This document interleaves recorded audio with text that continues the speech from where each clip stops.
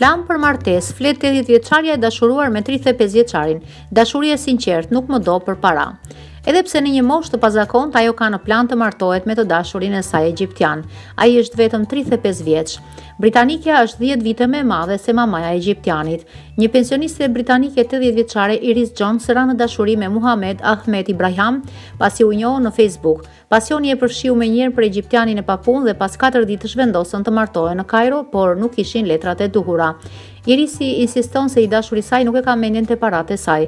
Ajo shton se qëllimi i tij nuk është pasaporta britanike. Ai më ka thënë se është gati që ta tregoj këtë përmes një marrëveshje paramartesore. Thot britanikja, dhe vetëm pak kohë pasi u takuan, ata bën seks. Mu duk vetja sikur isha e virgjër sërish. Nuk ishte e lehtë, por ishte shumë romantike. Thot Iris, e cila ka rreth 4 dekada pa e provuar që pas ndarjes me të shoqin.